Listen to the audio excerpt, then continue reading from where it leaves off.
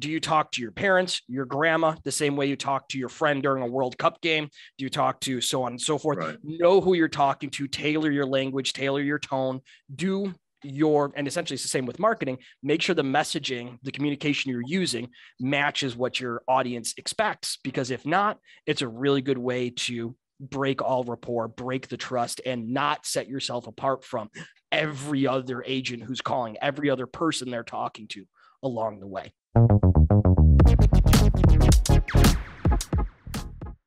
Welcome, everyone, to another episode of the Real Estate Nexus and Rent 360 podcast. My name is Johnathan Simonelli, and I am joined today by a couple of special guests who also share my name. I'm joined by John Didio, our senior ISA, that is our inside sales associates here.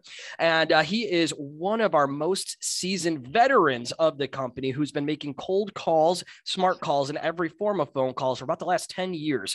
And he's going to share some of his experience with us. And we also are joined by one of our newer clients who goes by Johnathan Watts from Roanoke, Virginia. And what he's going to do is share some of his experiences over all of his time in real estate with us as well. So, Johnathan, to get things started, why don't you tell us a little bit about yourself, where you're at and what you're all about, and then we'll jump into the topic for today. All right. I really appreciate it, John. I am from Roanoke, Virginia. I do own a team called the Elite Realty Group, powered by Keller Williams Realty Roanoke in Roanoke, Virginia. I have a team of 4 agents currently, and we pretty much will go anywhere in the state if we have to, within reason. So been with Ren for about a month now, extremely excited for what it's able to provide. Very cool. And as always, if you have any referrals, any questions, or any kind of information you need about the Virginia area, we can, with hands down, say that Johnathan is going to be the best resource for you there. Make sure you take advantage of his experience in the market, both for referrals as well as information along the way. There's no one better that we were able to identify along the way, and that's why we're working with him now. So jumping into the topic for today, we are going to be talking about objection handling and the mastery that goes along with it. Essentially broken down into a bullet point, it is what to say and how to say it. And that's what we're going to be starting out with here, which is going to be on a high level, the difference and the explanation between what a soft objection is and what a hard objection is. There's a lot of room for interpretation along the way. So what we're going to do is lay out for you exactly what, from our experience, as well as Shantha's experience here, what that consists of. And so that way you have a clear understanding yourself. So John Didio, I'm going to ask, with your experience on the phone here, what is your definition, or what is your experience working with hard versus soft objections? And how do you categorize them? How do you identify them as you're having a conversation with different people? Well, generally, from what I've experienced as far as soft objection, it typically isn't the root, right? It's not their main objection. You will usually get them in the beginning, and before you really get into a conversation, you introduce yourself. Oh, I'm not interested, or I don't have time to talk, or give me a call back in a couple of months, or something like that. It's typically just a blow off, right? What we call them a knee jerk. Your hard objection will typically be your main objection. Yeah, that sounds great, but honestly, we're really not interested in selling for at least probably 6 months down the road because we're retiring then, right? So that would be a legit objection.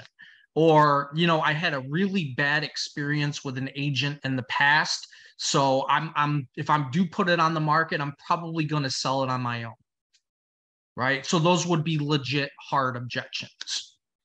So the soft objection, if I'm hearing you right, John, would be simply pushing you off, saying any excuse to not actually open up the conversation. And then the hard objection is actually going to be what would be something outside of their control, or something that has a hard deadline on it of what would need to be completed in advance of actually making a transaction or making a final decision on the property.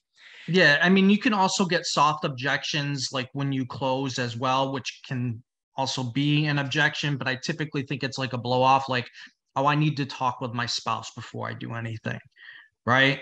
Something like that, to where it's not like a hard objection, but it's something that a lot of people still need to do before they move forward and do anything. Got it. And Johnathan Watts, what I'd be looking for from you on this one would be, obviously you have a team, you're part of a team, and you're going to be someone that's making a lot of these calls yourself. How often do you run into these soft objections or these hard objections, and what's your experience overcoming them? Or have you run into any roadblocks trying to overcome them along the way that we can talk about here? I definitely have come across a lot of objections. That I really feel like it's just trying to find the pain. Why were you initially trying to sell in the first place? And just trying to relate to them in some way. Not necessarily coming off as a salesman, but just having a generalized empathetic, sympathetic conversation with why they feel the way they do right now to give me that objection. As Didio was saying, there's a root to the soft. And then when you're able to get to the hard, that's the pain. So once you're able to manage the pain, I touch on that pain a few times and tell them how I can take that pain away at really no extra cost than what they were doing before, and possibly helping them, achieve their goal and solve that pain faster and get them where they need to be. So you close on their motivation as well, too. Correct. Got it. And I would say, just for anyone who's not a seasoned prospector or is just starting to make these calls here, Johnathan Watts, how often when you're making these calls, if you're making 100 phone calls, how many people would have that soft objection getting in the door along the way if you had to pick a number? Oh, well, pretty much all of them, right? Unless we're actually circle prospecting them and they've never been touched or they haven't been listed, anybody that you're calling FISBO, expired, et cetera, that they had a motivation before. So you're always going to get some type of soft. And then you find out the hard. Oh, well, my agent didn't tell me. I didn't have any offers. People would show up at my house and I had no idea they were here. Those are getting closer to that initial pain of why they sold in the first place. The soft is great. If you can even give me the soft and just not hang up on me when I call and say not interested, I'll figure out a way. I will handle the objection with listening to their tonality, which is a big thing that I teach my team. You really need to listen to the tonality and the voice.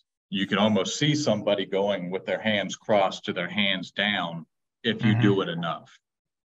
So, but the hard ones are great. That's just, even if I cannot get that appointment that day, I'm going to be writing down details of our conversation that I can touch base with in another phone call or an email or a text message. If you get the email, you got them. They're allowing you to contact them back via email. So that's kind of my experiences and how I teach my team, but you don't know unless you actually call and get to the soft. A couple of key points I pulled out of there, John Watts, is just, I love the fact that almost everybody's going to have a soft objection, if not everybody. And it's actually not a bad thing. It's a good thing. That's you're not getting hung up on. They're open-minded to the conversation because they're giving you something back when you're making that phone call, which means you have your foot in the door at least to be able to identify that true root, the hard objection along the way, which is then at the end of the day, as John Didio described, going to be what you use to actually solidify and tie down and get that appointment coming fully to fruition there. And so John Didio, I think the natural progression here is, okay, we're getting soft objections on literally every phone call we're making. If you were going to pick the top three, what are the three most common and how do you overcome them? What's some language we can use to get over the top three most common soft objections? I guess it really just depends on what type of lead, right? So like if I'm calling a Z buyer, a lot of the times what I'll get is, I don't remember doing that, right? Or if I'm calling a for sale by owner, I'm not ready to list, or I'm not a for sale by owner. I don't want to work with an agent. Or if I'm, if I'm calling like an expired, I'm really not ready to sell right now, right? So what kind of language do you use to overcome when someone's throwing those at you? I mean, I think really regardless of source, the root of it is, I'm not really open to having a conversation with you now. What is the language you use to be able to actually get them to open up, and what language? Yeah. So like take, for example, with the Z buyers. Oh, okay. Well, I was actually just doing my due diligence. I got a notification. I think it was earlier on in October, you had showed some interest in, just kind of at least knowing what the property value was, or maybe it was just a cash offer. Are you still the owner, or is that property sold? right? So I want to go back and take control of the conversation. Because if you don't have control of the conversation and lead where you want it to go, you're not going to get anywhere anyways. And if like somebody basically, tells me, oh, I'm just not interested in selling, maybe a year or two down the road or something like that, you still have an opportunity there. Oh, okay. So this isn't a forever home. Just out of curiosity, what's the reason that you're planning on doing a year or two down the road? Are you just, considering, is it like retirement? Are you thinking about maybe trying to get closer to family, holding off on the market, right? So it leaves an opportunity to ask more questions. And for anybody who listened to our previous podcast on here, actually the one that was just aired last week, that is what you're describing there, John, is actually what we considered or we identified as active listening. You're hearing what they're saying and you're re-engaging them back to the conversation along the way. And John Watts, what I'm going to be looking for from you on this one is, John and I are both from New York. What we've been told is we're not the most pleasant people to talk on the phone with, especially if you're not from New York. So we have a very, I'm not going to call it unique, but we have a very specific strategy on how we approach and what kind of tone and what way we address people over the phone. I'd love to hear, because we found that Virginia is a little bit more universal in the way that you all communicate. What's some of the, you referenced earlier, the tone, the pitch, and how you're addressing or what voice you're using coming into these calls. Could you elaborate a little bit more on what you've trained your team on or what strategies you've used, like what kind of voice and so on and so forth? It's very interesting that you say that because, we have a place down here called Smith Mountain Lake that we call Little Jersey.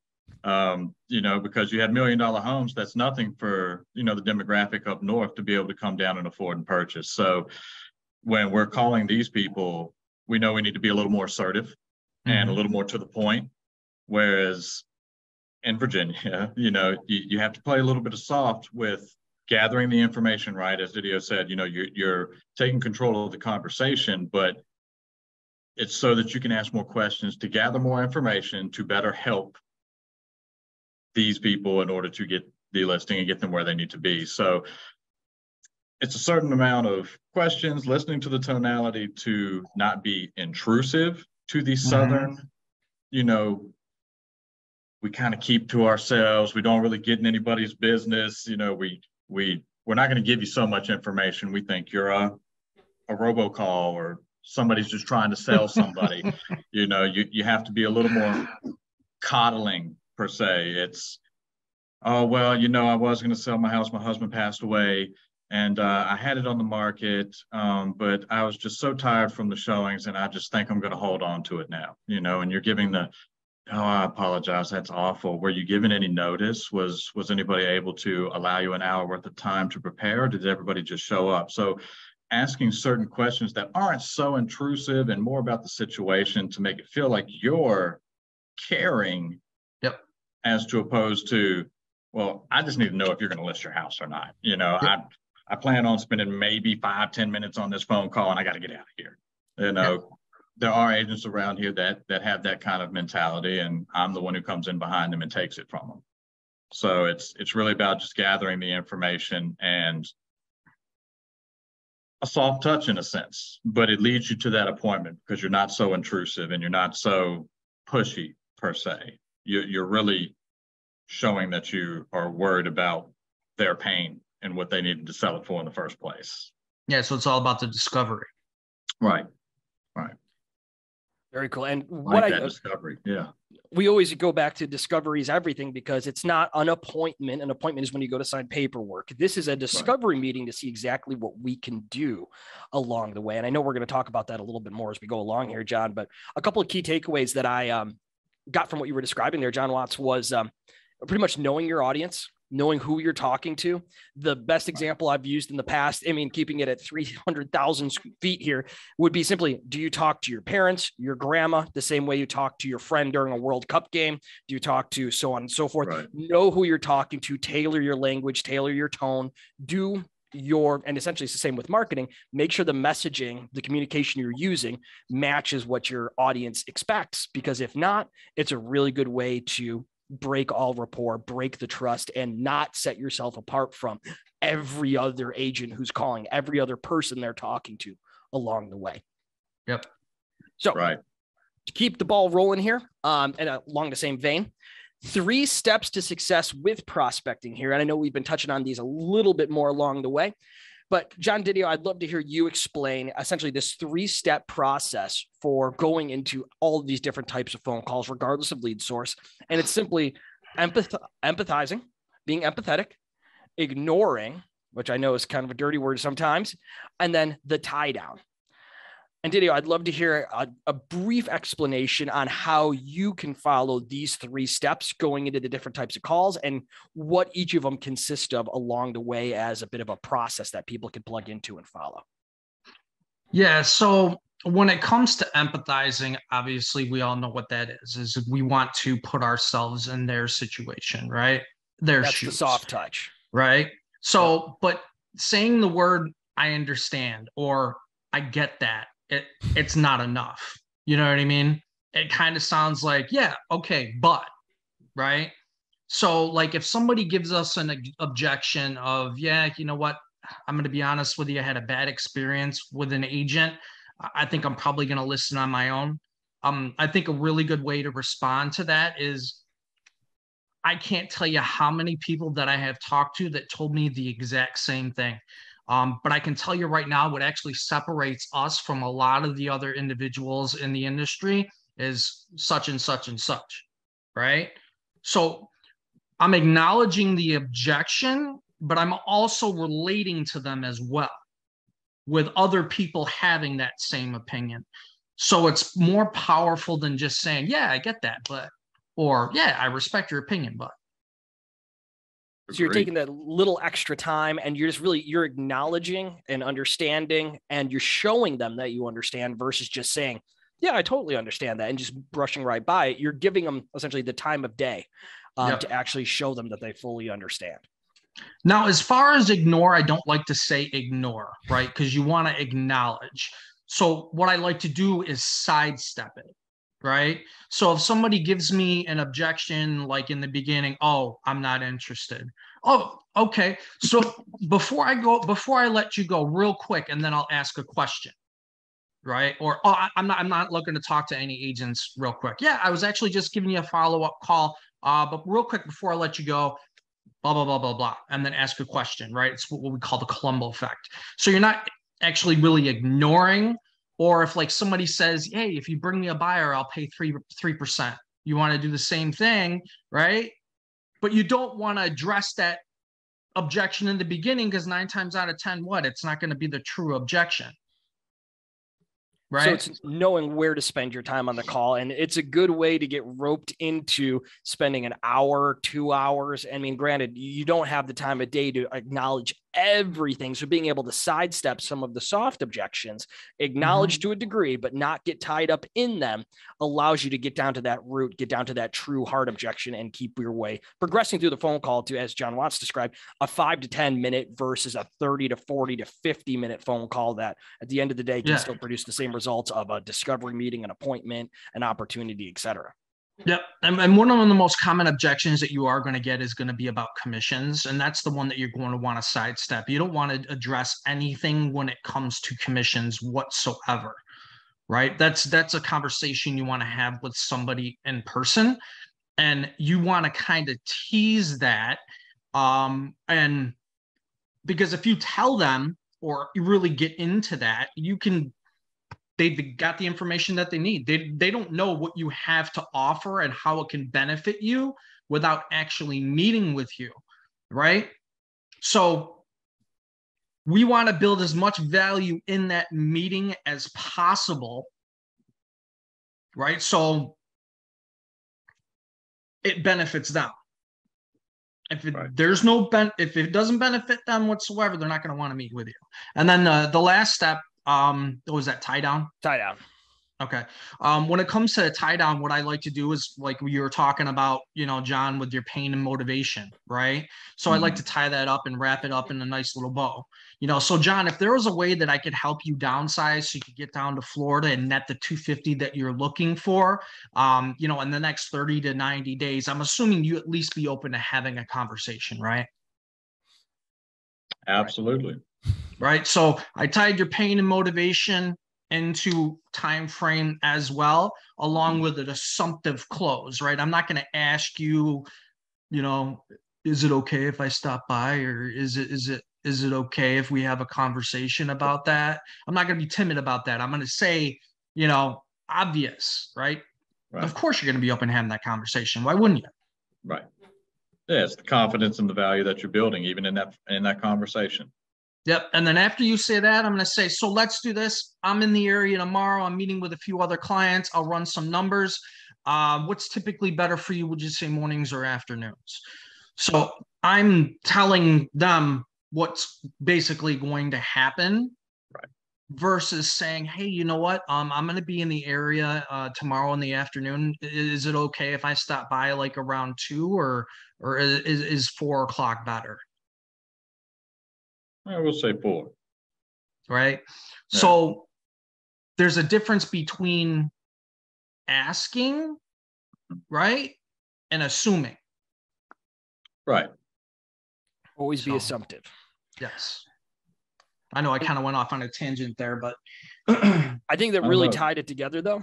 And yeah, John Watts, what I was really hoping to hear from you here is, I know obviously you've been doing this for a long time. Do you have a success story or a story in general? Because really the limitation that John Didio and myself have is we kind of get cut off once the appointment is set. We don't really move past it. That's when we hand it off to agents like yourself. Do you have a success story or any kind of story along the way of utilizing this type of strategy, and then what came out of it, and or just what your experience using it was along the way? Absolutely. Mine, I don't know if we want to specifically talk about a phone call, but I mean, I sent a handwritten letter to a for sale by owner, just had a small home. It was overpriced. Just sent him a letter, said, hey, if you ever want to have a conversation, please feel free to reach out. Just a little passive thing that I could send out. Really wasn't expecting it. Called me, said, never had a handwritten letter before. Please stop by. Stop by, met him, built some value on it. And it ended up being a commercial property that was trying to be sold as residential. It was a very difficult situation, but with building the value and the fact that I showed up 15 minutes early to the appointment and kind of guided him through the process of, it's not $150,000 property. You know, it's 115 at best. And I would feel comfortable at 105. And he took the data, of course, that we all bring to everybody and gave it to him. And he ended up going to 115. And my thing at that time was, all right, well, I've kind of reeled you in a little bit. So we put into the contract at that time, if you don't have an offer within a week, we go to 105 where I'm at, and then I'll be able to sell it for you. We did that, but with the directing him in the transparency of, you know, this is how I'm going to help you. You need to get to Texas. Sold that property, actually got a cash offer because it never would have appraised for 105 anyway, and ended up giving me a $600,000 home. That was his personal residential property that we ended up selling as well. So it all started from a handwritten letter, right? Right. That's awesome. Which was, I like to use earn your business if I even get to that point, instead of asking, you know, what can I do to earn your business? Not necessarily, hey, would you be open to a conversation? Hey, would you be doing this? It was kind of giving them a little bit of power, but I'm the one directing it. Yep. You know, hey, let me have this opportunity to build a little bit of value for you to be able to earn your business. If you don't like what I have to say, you can kick me out of the door and I'll give you shoes to do it. And typically I get a little chuckle from that. But I think the consistency of things, as far as on a phone call, called an expired listing, he was not a happy camper. I was probably the 87th agent who called him that morning. He was at the end of my list. And when he started talking badly about a particular agent, I started laughing because I thought it was comical. I thought it was funny, some of the things that he was saying. It was just funny what he was saying about this agent. And he said, it's not been funny, and hung up the phone. Well, no. I called him back. I said, hey, I'm sorry, Mr. John Doe. I'm in a horrible service area. I seem to have lost your call. I really apologize about that. And he went on to say, y'all are all just used car salesmen. You're so dumb, you can't even realize when someone hangs up on you. Click. So I called him back again. Sorry, we got disconnected. I am really sorry, Mr. John Doe. I actually pulled over now on the side of the road. I really apologize if I dropped your call. I know this can be an annoyance. I just have a couple of questions to ask you if you wouldn't mind. And he says, you were so persistent. And I said, absolutely. This is how I'm going to sell your house for you. I will be this persistent in order to get your home sold for top dollar as fast as possible. So some of the persistence in the, directing them to where you want to go, even if he's angry, that would be a hard objection, is those hangups. But oh, definitely. He answered the phone. He knew it was my number. So that's what I'm thinking is, we still answered the phone. Yep. There's still an inkling of something there. You're giving me an opening. So I know I just went off on a tangent, but that was just one of those that I tell my team, they don't answer the phone, keep calling. If they give you a hard objection, until they tell you to kick rocks, we're going to keep trying. We're going to keep That's a great story. To direct. I think a couple of key takeaways I got there, John Watts, was simply, when he hung up on you the first time, if you would have called back, fired up, ready to go, rip roaring from New York like we are, he probably would not have even let you get the first line out of your mouth before you hung up again. The empathy that you had for him, hey, you know what? You probably not having the best day, and it probably comes through even without saying it in your voice. He at least answered the phone, as you said, calling back, and then him hanging up on you, dropping one-liners, telling you to fly a kite and kick rocks and so on. Right. If you take those to heart and you don't sidestep, you don't ignore, as we were talking about, those could weigh you down, and you get hung up on a conversation trying to explain to them how realtors aren't used car salesmen. And that's not the objection. That's just a line he's used on the last 10 guys that got him off the phone faster. Right. And then really at the end, the tie down, making sure that you can get him, build enough value to where he actually is open-minded to a conversation. And it's one of those things where if you go into these calls and you're not really sure what to do, you can fall down a rabbit hole. You can fall down a tangent. And what the biggest takeaway I've gotten from what John Didio, you were describing, and John Watts, what you're describing, being able to position yourself to be in the driver's seat, to have control of that conversation, asking questions, asking the right, or going about this the right way, is going to be what sets you apart from the other people, because this is going to be a stressful situation. It's the moving, selling, or buying a home is top 3 most stressful things you can go through in your entire life. The last thing that you need is to be responsible for the decision-making, including coming up with those phone calls, having someone be able to alleviate that for you, and or be able to take the wheel and say, this is the right way to do it. Might not be immediately what they think they want or what they need, but at the end, that's going to be what sets you apart from everyone else. And that's the earn your business mentality that I think the majority of clients look for and then come back to for that repeat and referral down the road. Oh yeah, with that guy, you definitely earned the business. Yeah, I did actually end up selling 3 of his properties. So that's awesome. Because a lot, other people just, they don't have the guts to do that. You get hung up on once, even a lot of people won't even call him back, right? But you called him back, and then he hung up on you again. Most people wouldn't call back again. They would be like, all right, It's a no before you call. Yep. If you don't call, it's still a no. Right. So what's the fear? Exactly. If you're using numerology and you're getting closer to it, it's just one step closer. Yep. I love it. And to take it to the next slide here, the last slide we have for today before we wrap things up, effective prospecting questions, which is exactly what we're talking about here, making sure we are asking the right questions along the way. And John Watts, I might have you start this one out, because it sounds like you had some pretty effective questions being asked with the first story you shared with us with a for sale by owner that I can say with confidence, the majority of agents I talk to, if they see $100,000 property, they are either not calling it and or passing it to the brand new agent in their brokerage that turned into a $600,000 listing, which is probably the exact listing that 99.99% of agents I talk to on a daily basis would absolutely love to have. So I would love to hear some of the different questions or some of the different ways you were able to navigate that conversation to get from a commercial property that's being sold as a residential that turned into a residential that is in the price point that just about everybody right now is looking for. What are some of the questions? What are some of the approaches you use to get there? Because I think I, for one, am very curious to how you navigate that type of situation.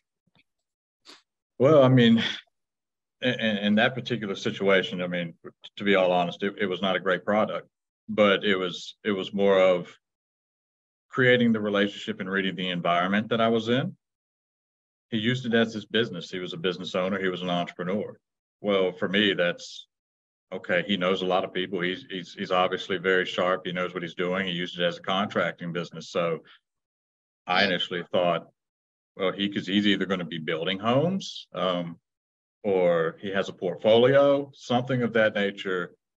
Made me sink my toes in. So initially, with going in there and asking him was, why are you selling? Finding the pain. Found out he was moving to Texas. This was his business. He'd already sold his actual business, but needed to just sell this particular property and was having a hard time. Been through 2 agents before he was a FISBO. And a lot of my questions after that were, well, what are some of the things that you enjoyed about your past agents? Instead of jumping right into getting the negative answers, I wanted to know what he enjoyed. Then we asked, okay, well, what are some things that you didn't like? Why, in your opinion, do you think your home didn't sell?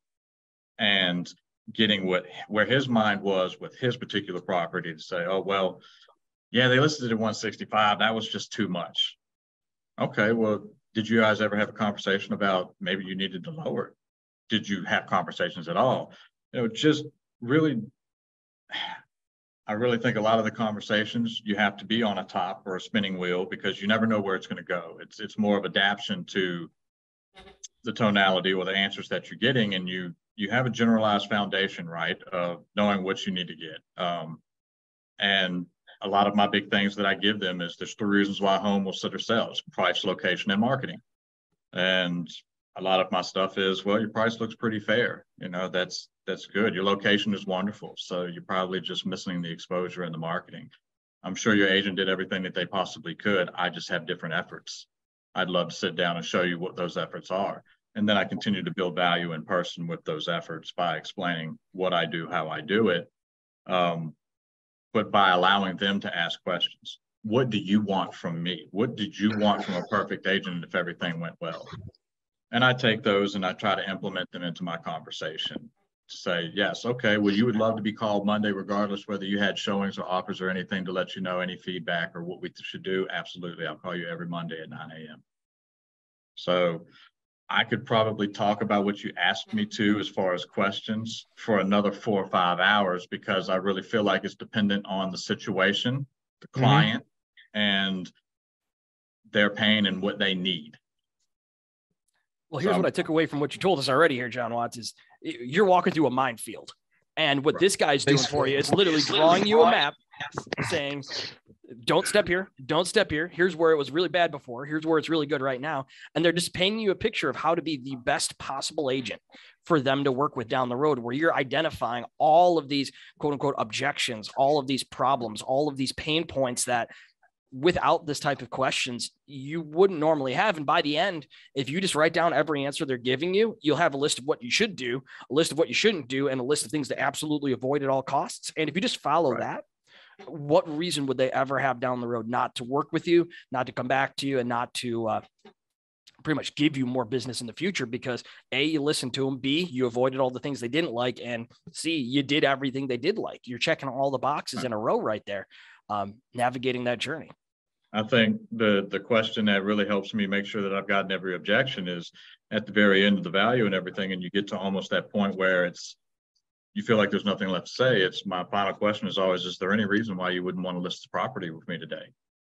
And if they don't say yes, then we get into why. And we start having that conversation again. Well, I just don't know. Okay, well, let me start over. My name's Johnathan Watts. I have a wife with 2 beautiful daughters.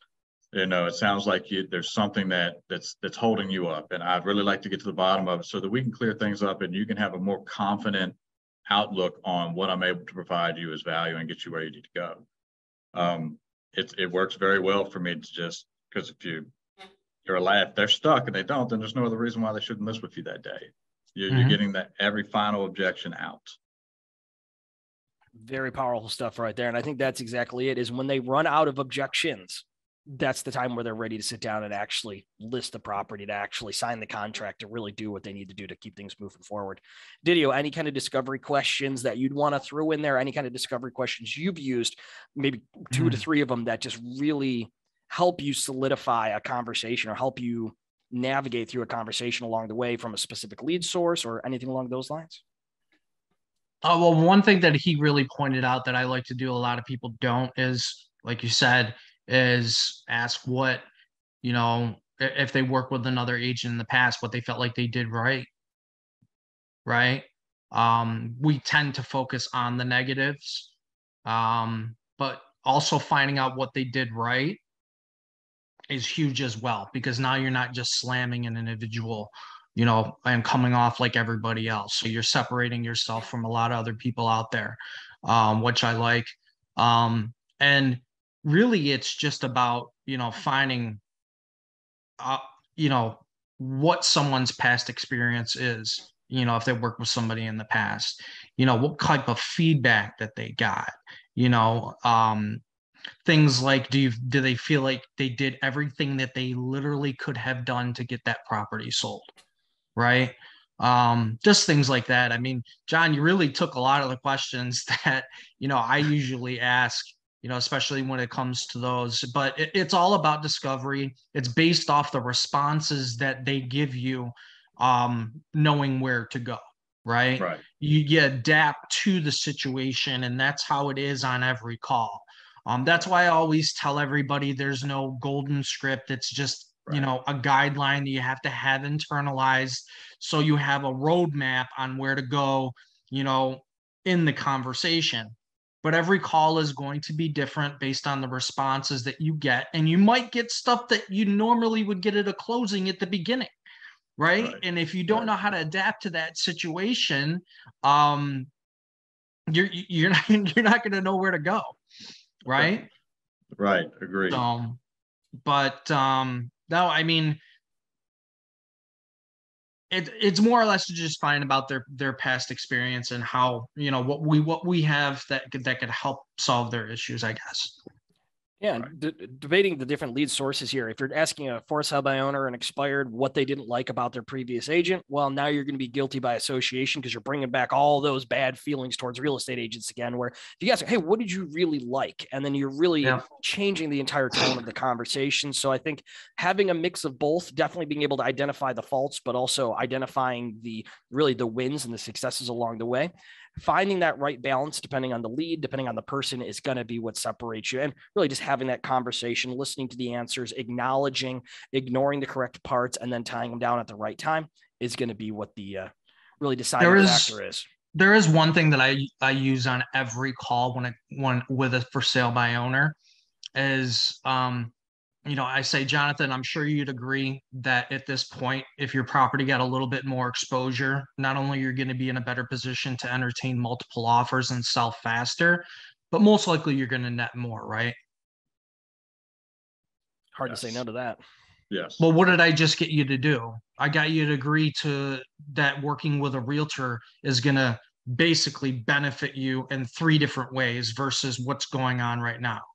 Right. So if you give me an objection later on, you've already admitted to working with a realtor is better than what you're doing right now. Right. Absolutely. All right. So that's one thing that I always use on every call. Perfect. When it comes to the buy owners. But I have to jump off. I have to do another training session in like 3 minutes. John, It was a pleasure. Pleasure. Absolutely. Simonelli, thanks for having me on here again. To wrap things up, Didio, what we always like to do, the bottom line in a single sentence. If someone's going to start prospecting immediately following this call today, any words of advice, anything that you would share with them or ask them to do, or what do you think the main takeaway is going to be for anybody that's prospecting? First thing is have a script. Second thing is get it internalized. Okay. Mirror match the people that you talk to. And even if you're not confident, show confidence. Agreed. And close 100%. With confidence. Yes. Yes. They hear your tonality too. Yes. Absolutely. And then John, tone, pace, hesitation, how you modulate your words, but that's a whole bunch of different things. So right. And then John Watts, anything you'd like to add? Any final thoughts? Any final words of advice for anyone who's going to pick up the phone for either the first time or the 300,000th time today? Any words of advice for anybody that's going to be following this podcast? Yeah, for the people who do it the first time, it's going to be a no unless you pick up the phone anyway. So it's just like Didio said, internalize a foundational script. It will never be the same. And you listen, you actively listen, take notes, and then touch on those details that you get throughout the conversation and direct them where you want them to go without being pushy. You're going to get there. You have to be smarter in a sense to direct them where you want them to go. And it's all the mindset. And stay positive, no matter how many dials or how many no's that you get. Yes, because you got to get 99 no's before your first yes, but that one yes, that's where the big paychecks come from. Absolutely. And what we've always said is don't ask somebody to marry you on your first date, especially not in the first 10 minutes. Take the time on the phone, get to know them a little bit, build that rapport before you pop the question, the listing question, the buyer question along the way. And really with that, to wrap things up for today, if you guys liked what you heard here at Real Estate Nexus and Rent 360, we are here to help you every step of the way. If you wanted to work more with John Didio, if you wanted to get access to anything that John Watts was talking about along the way, any of the technology that he's going to be taking advantage of following his time here with us today, rentfreetrial.com. You can get started 2 weeks. Give us a try. See if you like it. Take advantage of all our training, scripting. If you don't know where to start, we can help you. If you've been doing it for 30 plus years and you're just looking to take advantage of the market today or need a little help navigating it, we are here to help any way that we can. Go on there, book a free strategy session. We would love to talk to all of you. John Watts, thank you so much for being on here today. John Didio, I know you got a training coming up in just a moment here, so we'll let you go. And with that, we will talk to everybody next week.